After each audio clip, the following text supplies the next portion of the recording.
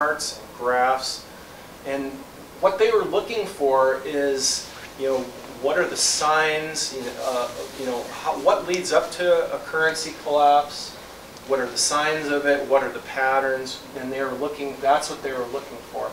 And down here they say our message is simple, we've been here before. And so they're saying that all of these other countries have gone through this before. How does this relate to us in the United States? And so the way I think about this book and these guys' work is, have you ever seen one of those teenage slasher movies? No. Never? Anyway, but usually the teenage slasher, they're all staying in a house for the summer or whatever until, the guy with the chainsaw shows up, and one by one the teenagers start disappearing. And there's always a scene in those movies where the teenage girl is walking past the door to the basement and she hears a noise. And you know what's happening next. What's happening next is she's going to go open up the door and walk down this dimly lit hallway into the basement where the psycho killer is hiding. It's predictable. It's in every one of those movies. And the Reinhardt and Rogoff are basically the people sitting in the audience yelling at the screen at the teenage girl, telling her not to go in the basement. What are you, crazy? And the teenage girl is the U.S. economy, and the slasher is the debt. So if you've seen enough of those movies, you know how they always go. You can see the teenage girl going into trouble, and she always goes in the basement. Every single time. And that's what these guys have found. So here's another long quote, but it's important. The essence of the "this time is different" syndrome is simple. It's rooted in the firmly held belief that financial crises are things that happen to other people in other countries at other times. Crises don't happen to us here and now. We're doing things better. We are smarter. And we've learned from our past mistakes. The old rules of valuation don't apply.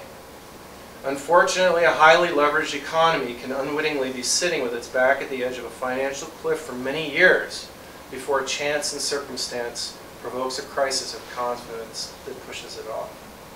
So they've seen this before.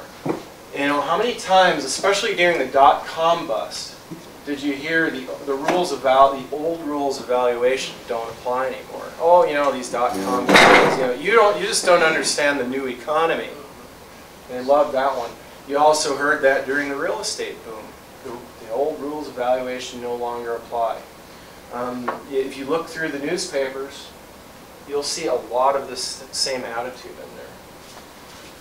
And they go on to say, perhaps more than anything else, failure to recognize precariousness and fickleness of confidence is the key factor that gives rise to the "this time is different" syndrome. Highly indebted governments, banks, or corporations can seem to be merrily rolling along for an extended period when, bang, confidence collapses, lenders disappear, and a crisis hits. Sounds kind of familiar. So what's important here is the precariousness and fickleness of confidence. That's the central theme, because people have to have confidence in the U.S. dollar to want to buy our treasury debt, for instance. It was just a year ago that we were saying the euro is going to replace the U.S. dollar. Yeah, that's as right. the reserve currency. And what's so funny? Because they were doing so well. And what's so funny about that is the euro is actually helping us out, because they are so bad that we look even better. The eurozone is a bug in search of a windshield right now. So And we're all out of wiper fluid. that's right. So what you do see again and again in the history of financial crises is that when an accident is waiting to happen, it eventually does. So these people have have done a huge, exhaustive, multi-year study of this, and these are their conclusions, and it contains a warning for us right now.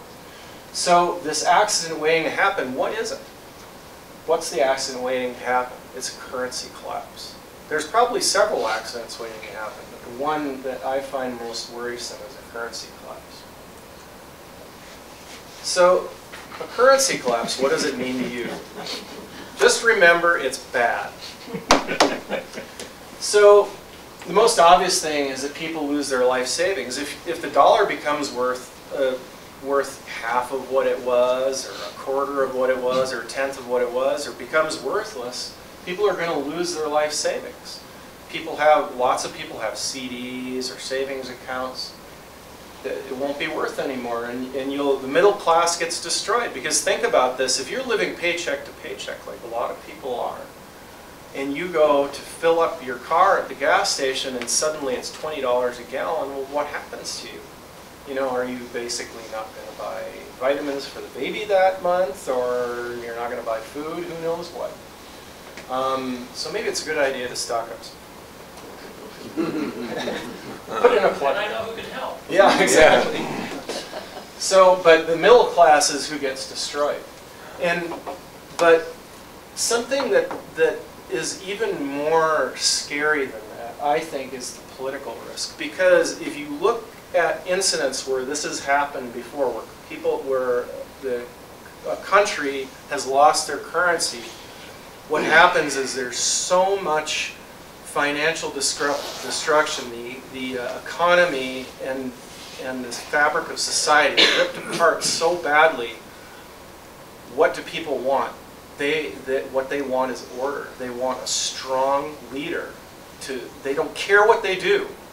They don't care what this leader does. They just want the leader to fix it. And things like your freedoms, etc.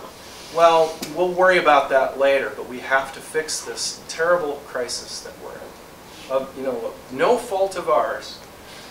But I did quite a bit of looking into this, and I found some interesting examples of this in history. And the first one was from Rome. Now, you might realize that Rome, they never had paper currency back there, so how did they just print money? Well, what they did back then was the Roman Empire. This was the example I'm looking at is in the 3rd century AD. In the Roman Empire, they were trying to expand their empire and spend too much money and buy a new royal barge every week or who knows what, but they were spending way too much money. And so they thought, well, I've got a solution. We've got this Roman denarius that is full of silver. There's more silver in there than people need to use. Let's cut it in half. And so they'd do that. And you have to realize that the only reason why people wanted to trade in Roman currency was because of the precious metals that was inside of it. And so as the years went by, they kept taking more and more silver out of these coins. It's basically like what we're doing, printing money. And eventually the currency collapsed to such an extent, it was so worthless that even tax collectors wouldn't accept Roman currency as payment for taxes. They would show up at people's doors and say, we want that cow over here. And it's like, oh, that money? No, no, no, you keep that. That's okay. Make some jewelry out of it or something. And so it got that bad. And so what happened next was they got an emperor called Diocletian. And I could go on for a long time about this guy. He was a really terrible. They had already had emperors for a long time, but this guy was bad. Just to give you some idea of his attitude, when he became emperor, he said, okay, you guys, you're not going to call me emperor or Diocletian. You're going to call me Dominus et Deus. And what that meant in, you know what that means in Latin. It means Lord and God. So that's what this guy, that's the attitude this guy had. And if you wanted to talk to him, you weren't allowed to look at him. But anyway, he did many bad things. But one of the things that he did was he came up with, the inflation was going crazy. He came up with the Edict of Maximum Prices. And this might sound familiar to you in some of the more, banana republics that we have, where they made a list of every single thing you could buy or sell in the Roman Empire, and here's the maximum price for it. You were not allowed to charge more than that. And some people did anyway, and when they got caught, they executed them. It's really simple. You fix inflation that way. And even with that, it didn't work. It just fell apart. And so he had people put to death for charging too much.